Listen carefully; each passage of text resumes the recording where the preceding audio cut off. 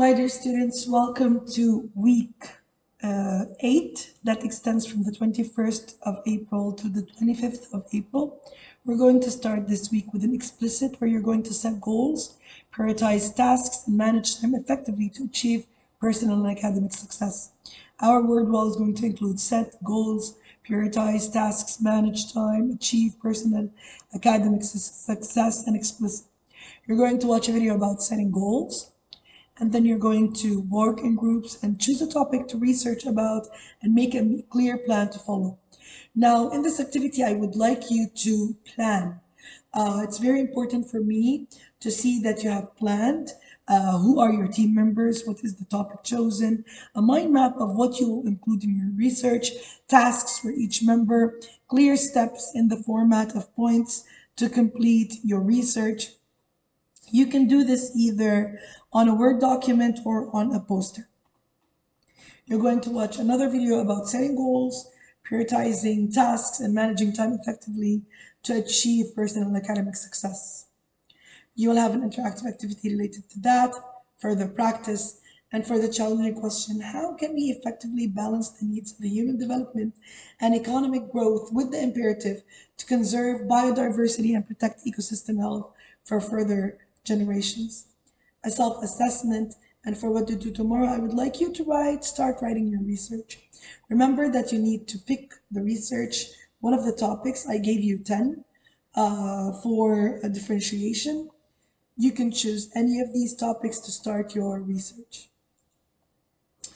For lesson 2, you're going to start your research. You're going to formulate your research questions related to human interaction with the ecosystem, and you're going to start drafting your research. Our word wall is going to include ecosystem, biodiversity, conservation, deforestation, pollution, habitat, sustainability, climate change. The first video you're going to watch is how to develop a strong research question. You will have an interactive activity related to that. Then you're going to watch a video about how to write a research paper, another interactive activity related to that, further practice. Then you're going to write the features of an interesting research question, a self-assessment. Now you're going to evaluate your resources that you used. Are they primary or secondary? For lesson 3, you're going to analyze and evaluate information to make well-reasoned judgments and decisions. Our word wall is going to include analysis, evaluation, critical thinking, reasoning, judgment, decision-making, logical, rational, evidence, argument, conclusion, inference, synthesis, perspective, and bias. You're going to watch a video about how to evaluate a source's reasoning and evidence. You will have an interactive activity related to that.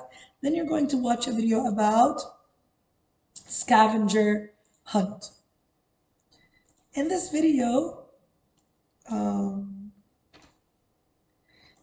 you're going to learn how to do a scavenger hunt. You're going to search for the following: a book about ecosystem, a newspaper or magazine article discussing pollution, a printed map of Jordan, a website containing reliable information on planet Earth, a video tutorial explaining reduce, reuse, recycle, and a social media post sharing information about an environmental initiative. You're going to write that on a poster or on a Word document with the names of your group.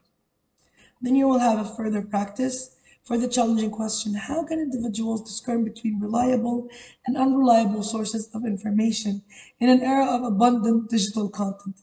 And what strategies can be employed to ensure that the information you access is accurate, credible, and unbiased?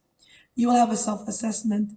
And for what to do tomorrow, I would like you to evaluate if the sources you found are primary or secondary after watching the video below. For lesson 4, you're going to read and annotate poetry. Our word wall is going to include poetry, literary devices, sound devices, figurative language, theme, and rhyme.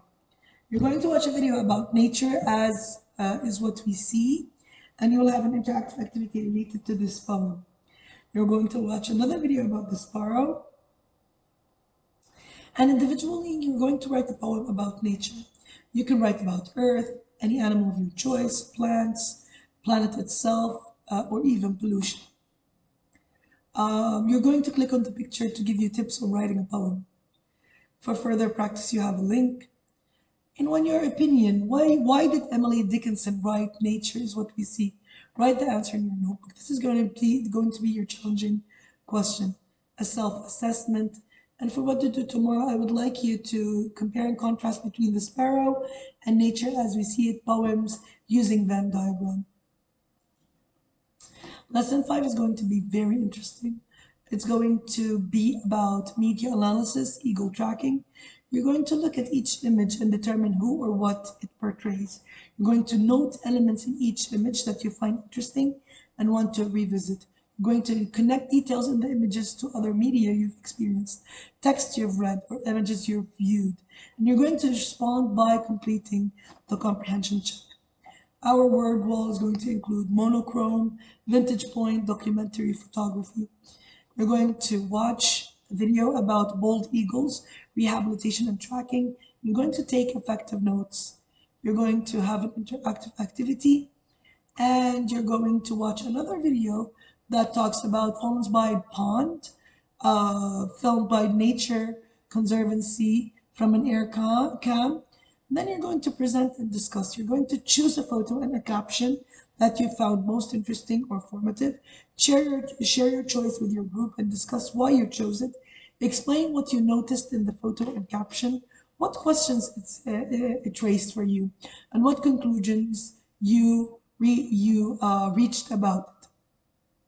How does eagle tracking at Fallens by Pond contribute to your understanding of how humans treat the environment? You're going to write your answers in 2 paragraphs and present them in front of your class.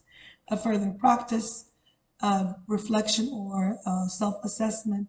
And for the challenging question, I would like you to research and write a short research paper on one of the following topics: eagle restoration and tracking programs in other states, restoration and tracking programs for endangered species, the origin and history of the Endangered Species Act. In your paper, you need to highlight the relationship between the topic you chose to research and the photo gallery eagle tracking at Fallens by Pond. For what to do tomorrow, I would like you to gather pictures of bald eagles and make your own photo gallery. Can't wait to start this week with you guys. All the love and respect.